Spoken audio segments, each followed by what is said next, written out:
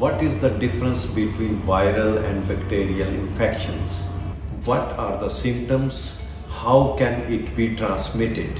And how can we treat it? Here we have the answer. The most simple way to explain it would be that the bacterial infections are caused by bacteria, while viral infections are caused by viruses. Symptoms of the two can be very similar, such as fever, headache, cough, muscle ache, and sore throat, but they require different treatment. If it is viral, it could last 7 to 10 days. And if it is bacterial, it can last up to 2 weeks or more.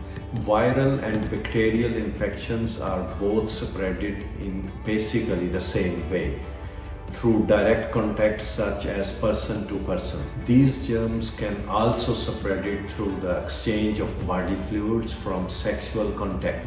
But the most important difference between bacteria and virus is that antibiotic drugs usually kill the bacteria, but not effective against viruses. Most viral infections tend to be cured on their own without any treatment. This is Dr. Zaheer Babar. Thank you for watching. See you next time. Take care.